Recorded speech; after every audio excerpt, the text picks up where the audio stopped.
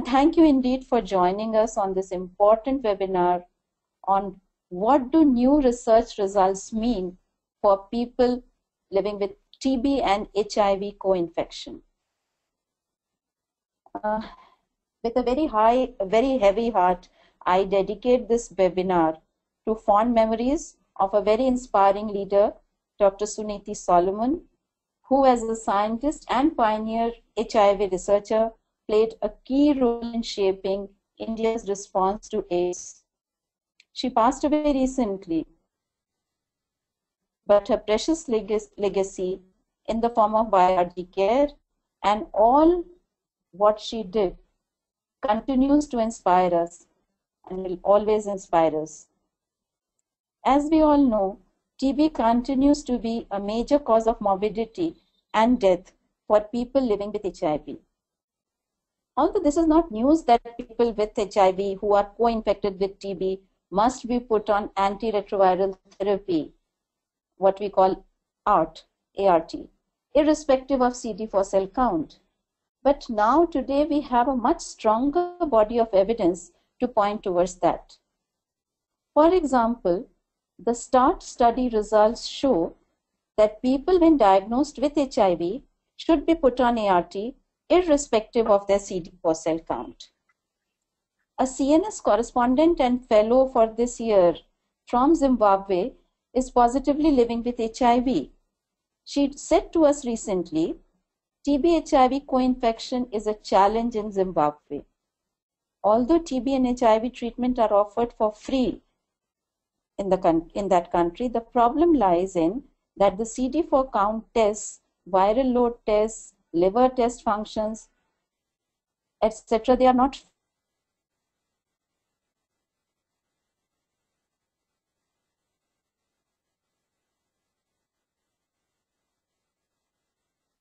people living with HIV are at greater risk from tobacco-related diseases, and smoking may also inhibit the effectiveness of life-saving ART drugs.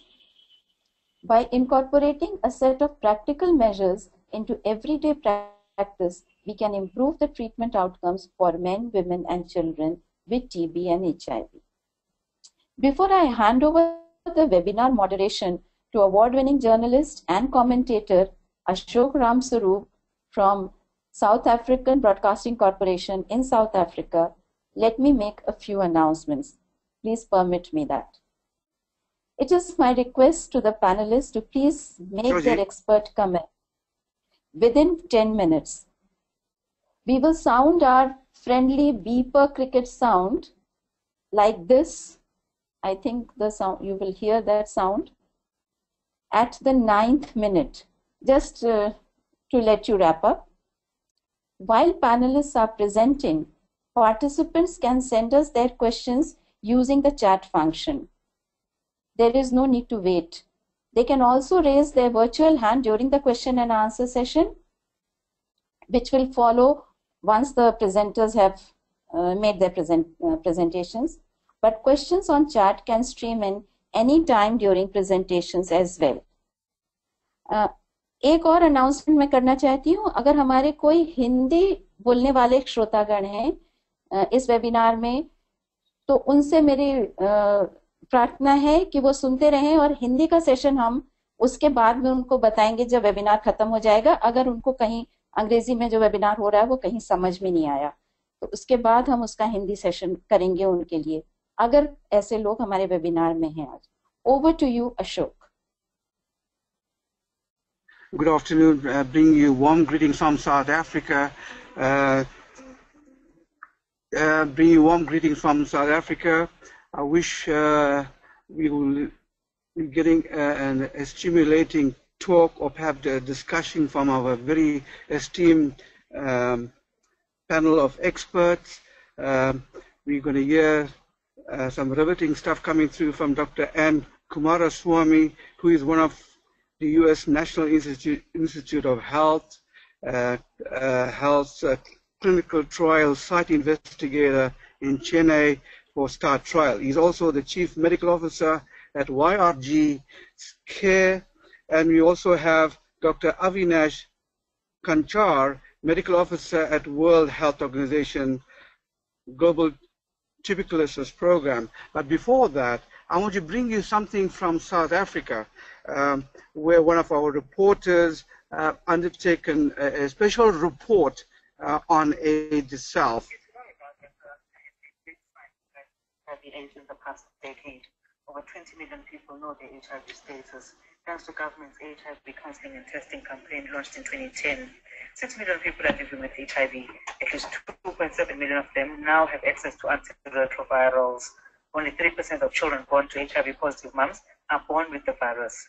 Government's target on the prevention of the mother-to-child transmission program is 1% by 2016, but the challenges remain. Health Minister Arun challenges at this point in time. Maintaining people on prevention, like condoms, like abstaining, like being faithful, has proved to be extremely difficult and a serious challenge. The second challenge is that the antiretroviral program we are running, the biggest in the world, and so it has got its own problems of being used. It has got serious logistical problems, and hospitals and clinics get congested, and the health workers have got more work than before. Over and above that, an estimated 400,000 people get newly infected with HIV each year. Majority of them are girls aged 15 to 24. 2 million people who need to be on antiretroviral drugs now are not on treatment yet. The supply of treatment for HIV patients is at times interrupted by shortages of drugs at clinics and hospitals. The Treatment Action Campaign believes the glass is half empty since there's no certainty on whether the antiretroviral program will be sustainable over the next decade. The organization is Moses Siwe says they, however, have a reason to celebrate today.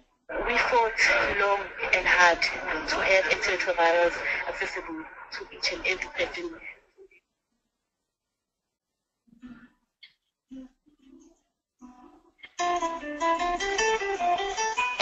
Sorry about that. Let's listen to Dr. Kumaraswamy, who was one of the key scientists of START trial, on what the results mean for people with HIV and TB.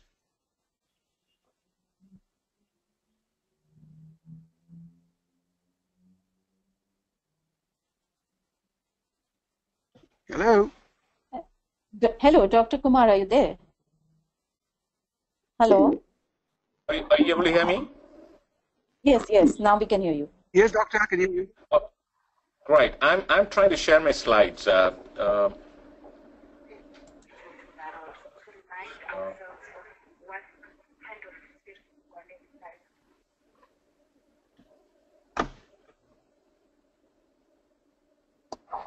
You're able to see my screen? Not yet.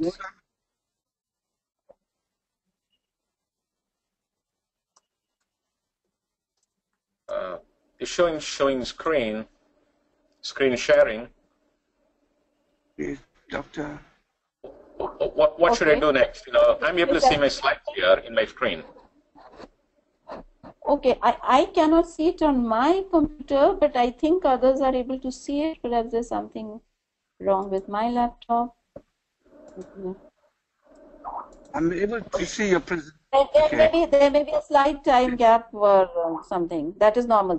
So you can. I'm able to see my slides. Fine. I'm able to see your slide as well, doctor. Are you able to see my first slide, which is a title slide with my name?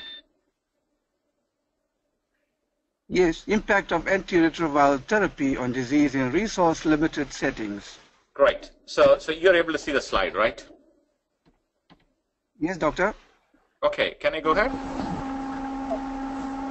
Yes, doctor. Go ahead. Yes. Good morning, good afternoon, good evening, everyone, wherever you've been living.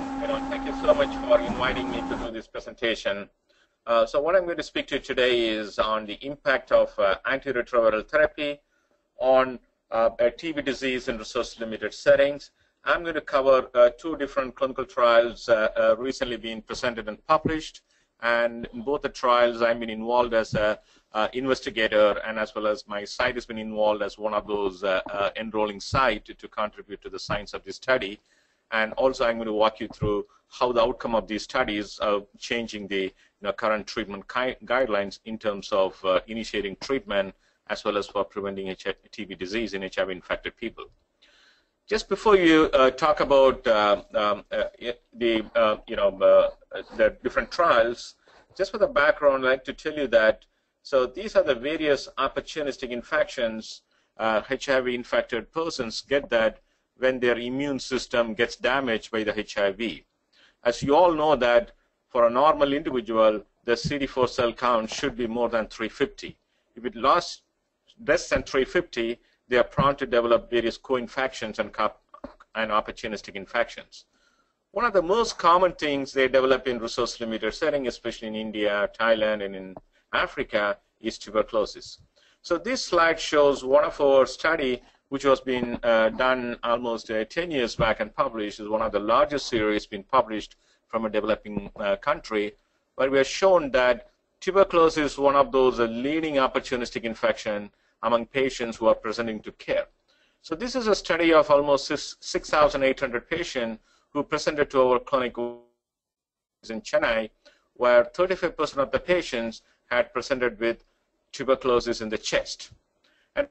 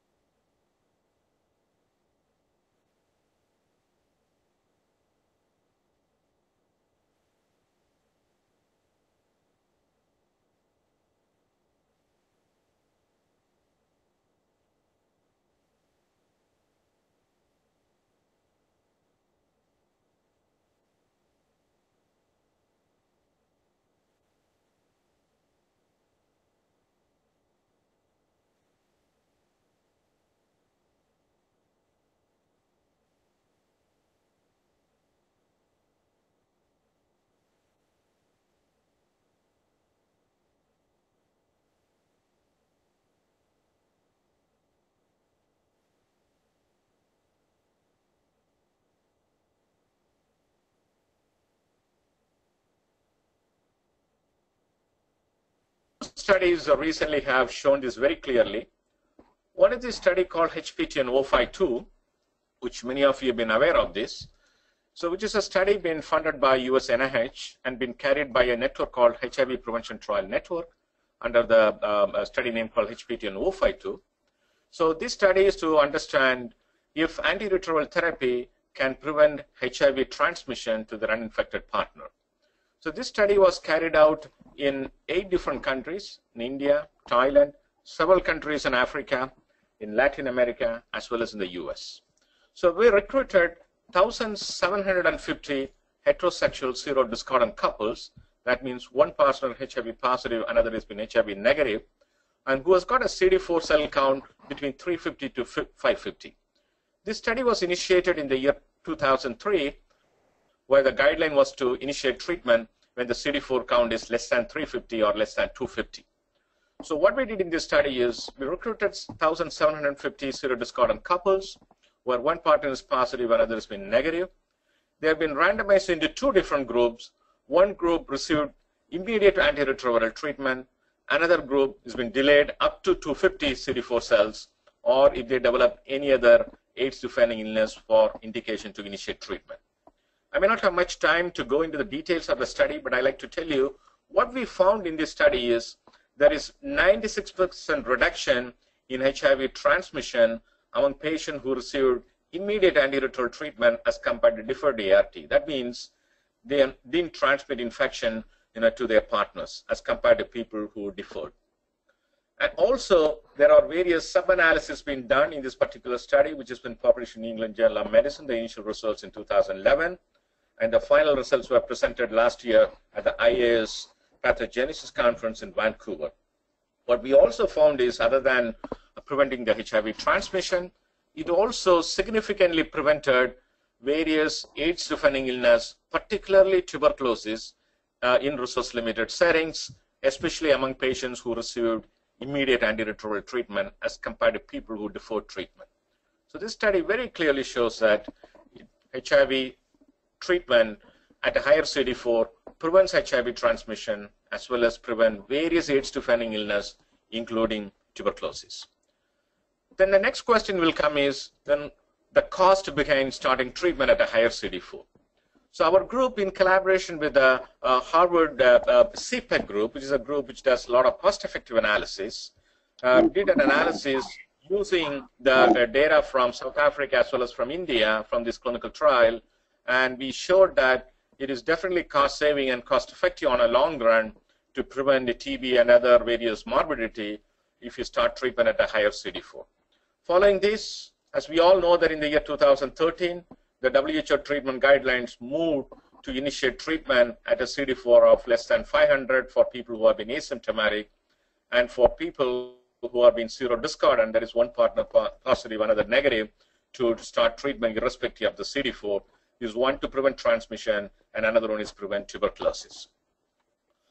So if that particular guideline, 2013 guideline, is getting implemented, still not implemented in every region, if it has been implemented widely across in all regions, so what we'll get is, as shown in this graph, which is shown by the UNAIDS, the annualized AIDS-related death can be prevented. This is a graph where it shows that in 2010, there could be around annual death could be around 1.2 to 1.3 million deaths per year, but it can be further pushed to less than 1 million if 2013 guidelines is implemented across the region. And also by 2025, you can see there are almost 3 million deaths can be averted by implementing this 2013 guidelines across the globe. So there is a lot of work needed first to be implemented 2013 guideline. Having said this, now the START trial has been published. So this is a trial where HIV-infected people who are totally asymptomatic with a CD4 cell count of more than 500 has been recruited for this clinical trial to answer the question, if you start treatment at a higher CD4 of more than 500, what could be the benefit for these individuals? In this particular trial, we recruited almost 4,600 individuals. The study happened in 100 different countries, including India, including in our center, YRG Care, which is one of the second highest enrolling site for this clinical trial. So again, this particular trial has got two different groups. One group received antiretroviral treatment when the CD4 is more than 500, and another one group wait up to less than 350 CD4 because that was an indication to start treatment by the WHO guidelines when the trial was started. So this trial happened for more than 3 years, and in the month of May, initial analysis was done, and what is found in this particular trial is where you can see this graph where the red color graph is among patients who received immediate treatment, and the blue color line graph is patients who deferred treatment up to 350. And if you can see in this particular table, what you can see this is patients who deferred treatment, they had more AIDS-defining illness as well as non-AIDS complication as compared to the people who received immediate treatment. That is 14 versus 50 in terms of serious AIDS-defining complications. And in non-AIDS complications like diabetes and cardiovascular and kidney disease, it is 29 versus 47. It very clearly shows that when you start treatment at a higher CD4 of more than 500, it not only prevents AIDS-defining complications, but also a lot of non-AIDS complications. For today's discussion here, I again go into the little more details of the START study, which if you look into this, what are those AIDS-defining illness in developing country? And just for your information, this START trial has been happened both in resource-limited setting as well as in resource-rich settings like in Europe, in Australia, as well as in the US. In developing countries, among patients who received immediate treatment, they are able to prevent the tuberculosis. That is 6 versus 20 where they deferred treatment. In research-rich settings where they conducted this trial, what happened is that they are able to prevent various malignancies like lymphoma and Kaposi sarcoma, where you can see lymphoma 3 versus 10 and Kaposi sarcoma 1 versus 11. So if you put all these data together, so this very clearly shows that starting treatment at a higher CD4 more than 50 prevented various tunistic infection, mainly TB, and as well as other non-AIDS complications like malignancies and cardiovascular disease and kidney disease. It very clearly shows that treatment should be given to every HIV infected infected people irrespective of the CD4. Now, these results were discussed very heavily at the WHO guidelines panel recently, and there was a presentation done at the Vancouver meeting by the WHO team, and they said they will be launching this guideline next month in September, and hopefully we can see in documentation that all HIV-infected people, irrespective of the CD4, will be initiated on treatment. This is mainly prevent tuberculosis in developing countries like India and in South Africa. Just before I end my talk, I'd like to tell you that what is happening in resource-limited setting is the mean CD4 to initiate treatment is still very low. So the data being published till 2014, where you can see the CD4 representation to our clinics is in lower income, lower middle income, upper middle income countries still is very low, less than 200. That means we are not testing enough to find people at a higher CD4 so that they can be linked to care, they can be put on treatment, so that we can prevent various HIV-related morbidity, mainly tuberculosis, in those people who have been infected with HIV. So this is a data again being published by UNAIDS in their document recently, where you can see the center chart, where is a green-colored one, where you can see for a figure from India, where out of those 2.1 million people, now only around 40% of them are put on antiretroviral treatment. So what happened to the remaining 55 to 60% of them? We have not found them.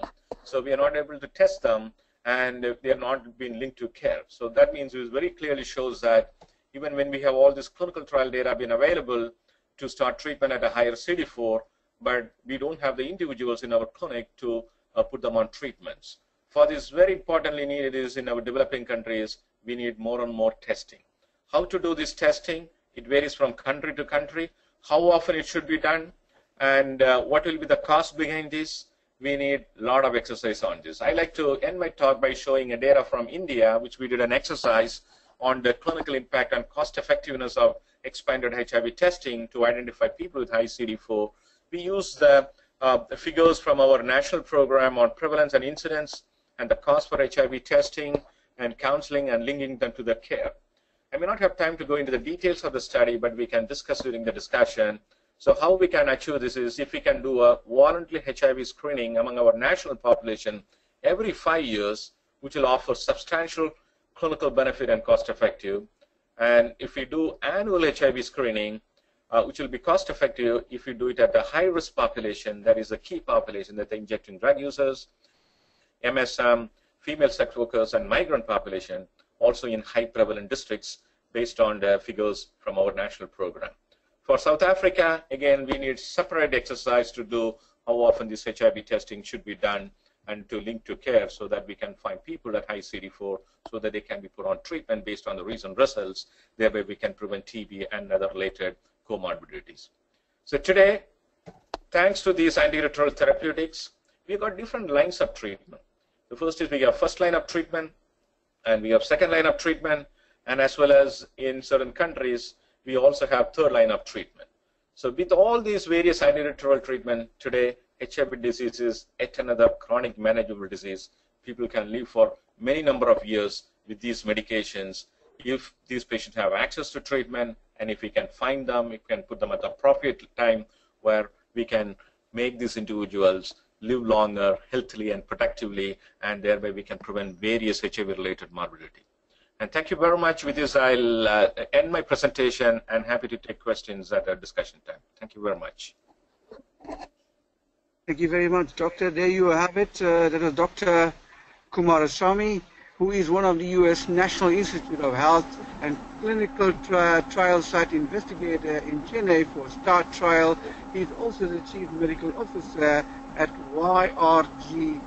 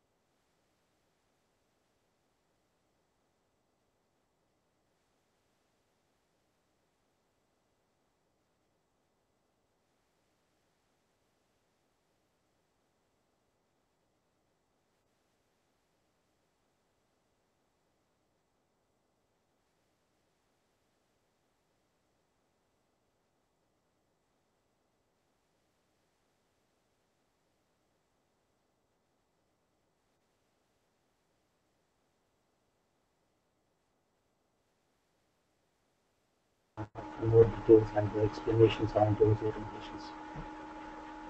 The first recommendation on the intensify in case finding, WHO recommends use of clinical algorithms to screen all people living with HIV at every contact with the health system using a clinical algorithm which could be simple to implement at all facilities. For adults, it involves inputs of contact, fever, plasma, and spirits, which can be implemented by a head start easily. And for children, the same. There's a clinical algorithm which can be used to screen systematically. And once we move on to once the population living with HIV is screened, and for TB symptoms and BPs, found to have any TB symptoms is unlikely to have TB. You should then be offered IPTB, which can be 6 months standard recommendation, or for 6 months, depending on the particular situation. Similarly, in children, IPT is recommended both 12 months of age and less than 12 months of age, and the specifics of guidelines. The third one is about infection control, and there's a separate document which talks in detail about infection control and the facilities, settings, and important measures of administrative levels and one measure that are necessary to reduce TB infection in health facilities and personal protective measures. Move on to the third component of the recommendation, and it's about reducing burden of HIV, which starts with HIV testing campaign amongst all physical and diagnostic cases, and then providing deferring and ART.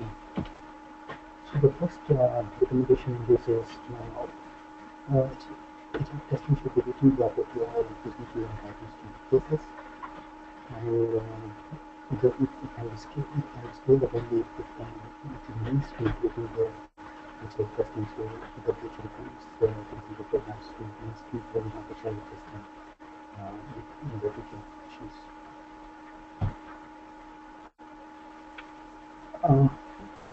Provision of HIV prevention is also an opportunity for the TB settings, and that's one of the recommendations. But the most importantly, and which will be relevant to the discussions today, is the recommendations related to treatment. CPT is recommended with respect to the CPT form. ART is also recommended with respect to CPT form, and although there are some caveats which explain the treatment of restricted forms and followed by ART within 2 weeks. And CD4 counts less than 50, it should be started within 2 weeks. That is it, and we'll be happy to take questions related to the guidelines. Thank you so much for that question. Thank you.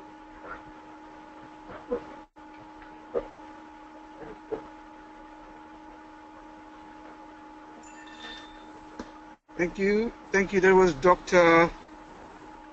Avinash Kanchar, Medical Officer at World Health Organization, Global Tuberculosis Program. Hello? Shobha, Hello. I lost you. Yes. Shobha, I lost you, Shobha. Can you hear me? Hello. Yes, I can hear you.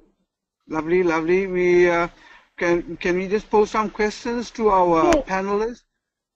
Yes. I'm again requesting the participants to please type in your questions or raise the virtual hand and ask questions as you please. Meanwhile, we have a question for Kumar from Owen Nayaka, a correspondent from Malawi.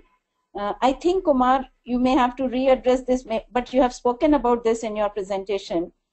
He says, after successful STAR study results, what should be the next step so that people in sub-Saharan African countries can access early treatment regarding HIV and TB co-infection? Kumar, the question is for you.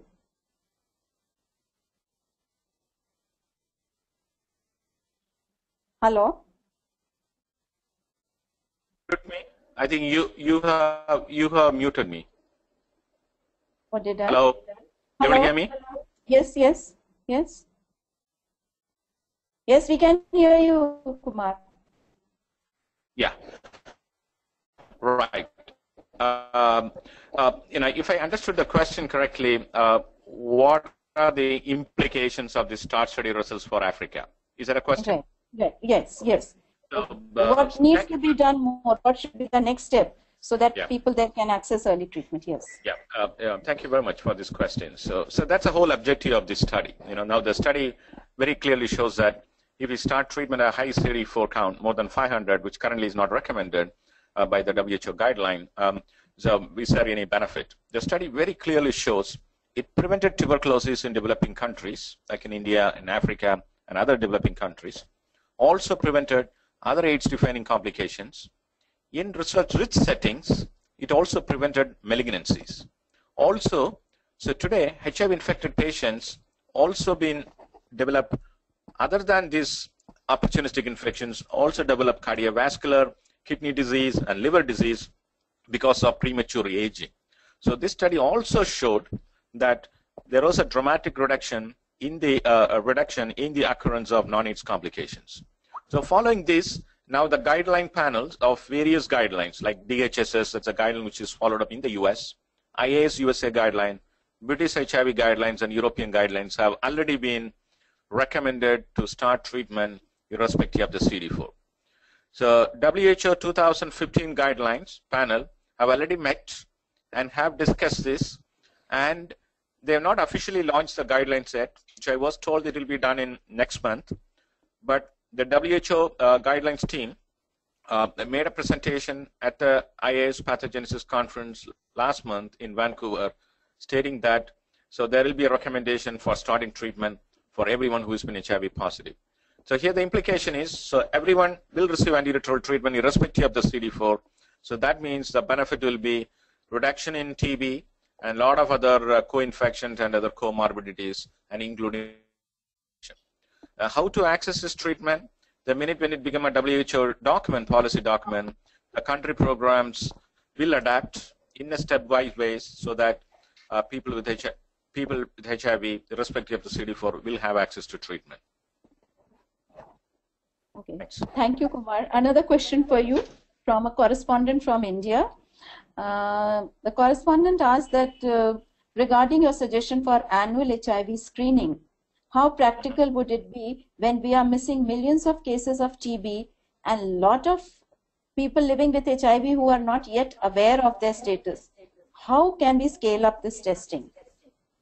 Yeah, that's absolutely the million-dollar question, not only for India, even for the United States. For the whole world, the numbers what we have been hearing and seeing from UNAIDS and WHO and the country program is all estimates. They're all not headcount numbers, they're all estimates. Still, there are millions and millions of people need to be tested for HIV. It's going to be a task, not one day task. It's going to take years and years and decades. For India, we have developed this model based on the current available prevalence and incidence. If you do every 5 years HIV testing in the national population or annual HIV testing in the key population, that is among injecting drug users, MSM, and female sex workers who have got high risk to acquire HIV because of their risk factors. So how to do this? I think everyone have to play a role.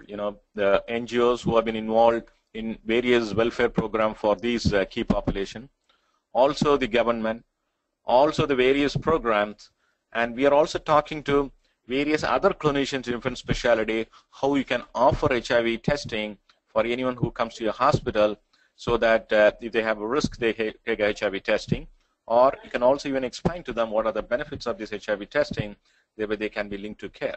It's going to be difficult. We don't have any short or quick answer that do this way. We need to try some model, and we'll come across a lot of issues, including stigma, cost, and how to scale this. I think we have to go take it up from, stepwise based on this implementation. Maybe I can also ask if anyone from Africa, you want to add anything, how, this can be done in Africa. I know it's a different situation there where HIV epidemic is much higher than in India, where they have been recommending annual HIV screening. There is N. Chanda from Zambia, who again wants to know from you, Kumar. He thanks you for your presentation and says in early years of ART, there were concerns of exposing patients to drugs in early stages, vis-a-vis cumulative effects of drug side effects. Is this still a concern? What has changed, if any? Because now we are talking of early initiation into ART. It's a very important question. Till few years back, we didn't have good antiretroviral drugs. We had drugs which developed a lot of side effects like stavudine and sidovudine. Now with the better drugs, side effects are less and benefits are far more. And again, having said this, the recent clinical trials also had shown if you start treatment at a higher CD4, the side effects are much lesser because their immune system is intact. They are not taking other medications for opportunistic infection like TB, thereby less interactions, drugs, antiretroviral drugs with other drugs. And also patients, when their immune system is very intact and very healthy, and they don't have even the minor issues related to these antiretroviral drugs, and thereby they're able to take this drug well. So for various reasons, these trials have shown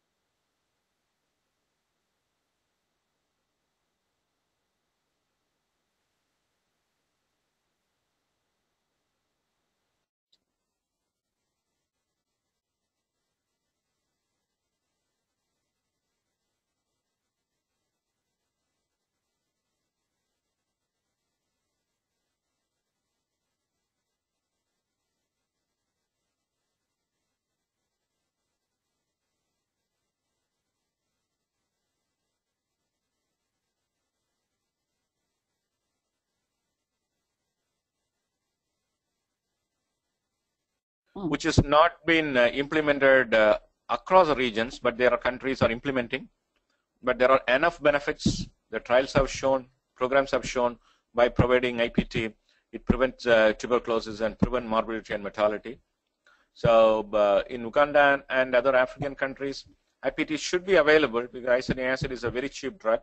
Only thing, the policy has not been introduced because of some challenges like finding, TB diagnosis, ruling out before you put someone on isoniazid acid prophylaxis. This type of issues really hampered the implementation, but now the programs are working hard in close with WHO to implement this. But there are a lot of benefits with IPT.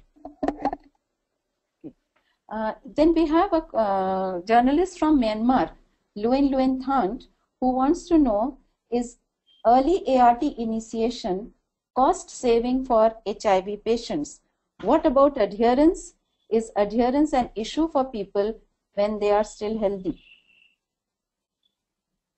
Right. I can definitely answer this question. I think these are all other nuances when you have been trying to implement certain interventions. So when you talk about antiretroviral treatment, it's not just loading someone's mouth with these medications. So we have to offer a package of care. We have to do the appropriate counseling about the drugs, make options for their readiness to initiate treatment, and of course they should be alerted about the importance of adherence. If they're not adhering to the drugs, these drugs are not going to be useful. It's going to be more harmful. So adherence is very, very important. And again, studies have shown when someone's CD4 is very good and well intact, they adhere better as compared to people who are really sick, who may tend to miss pills for various reasons. So I think being well and with a higher CD4 will not be an excuse for poor adherence. I think it's very important by the clinicians, providers, and counselors and the programs to give a lot of importance to impart and counsel adherence on HIV-infected people even before initiating treatment. Thank you. Kumar, although you did answer the question, but I think we have Avinash online, so I can ask the question of him again. Avinash, Alison wants to know, is IPT readily available in most countries?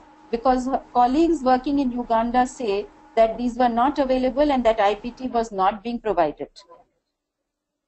I'm sorry, I was unmuted, so I was not able to respond. But if we look at the global data that got reported for this year, 2014, we see increasing number of countries reporting on IPT, and at least 25 out of the 41 high priority TB HIV countries did report on IPT this year, and we have more than a million, close to a million patients on IPT now. So it's getting scaled up, and that means probably IPT is available in most of the countries. But the bigger bottleneck remains at the policy level, that it's not taken up as a policy, and then there could be operational issues like lack of IPT in some countries, like the comment mentioned. But it's available as far as we understand from the infection to the countries, and that is not a major issue. Thanks. Thank you. Thank you very much to our panelists, to our participants, and to our moderator. And I think there is another question which is coming up. I'll just ask you that question. It's there. Just a moment, please. If both of you can answer, perhaps, in times when AIDS budget strings are really tightening, will it be a challenge convincing governments to put people on ART early enough? That's a question not only for HIV, for every disease. For these reasons, to satisfy the policymakers, so we also do other cost-effectiveness analysis.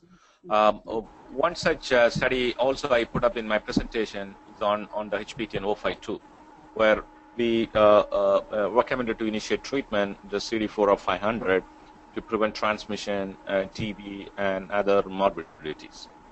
So we did the cost-effective analysis for India as well as for South Africa, which shows very clearly if we can put treatment at a higher CD4, because the cost involved in averting a new transmission infection, as well as to prevent a morbidity like TB or on hospitalization, which is going to be very expensive as compared to the people who are put on treatment. I think this type of cost-effectiveness studies really help these policymakers and program managers how they can reprogram and re-budget their resources to particular diseases to get these outcome, and as a result we can save cost on a long run. So again, having said this, the current cost-effectiveness studies very clearly shows that if you put treatment at a higher CD4, where the cost will be high upfront, but on the long run, it will average out in such a way that it will be cost-effective in terms of preventing the transmission, as well as preventing hospitalization and morbidity, and the cost for drugs for other opportunistic infections. Okay, we have a correspondent from Sudan, Khalid Omar, who wants to ask a question. I think he has raised his hand, so we will wait for him to ask. Yes, Khalid. Hello. Hello. Hello. Yes, yes. Please speak a little louder, Khalid. Hello. Please ask your question. Hello. Hello. Hello. Yes, Hi, good evening. Yeah, good evening, everybody. Just my question about the flexibility about the trips of medication for HIV people. And that what the ways to break a patient monopoly and achieve lower drugs cost for HIV or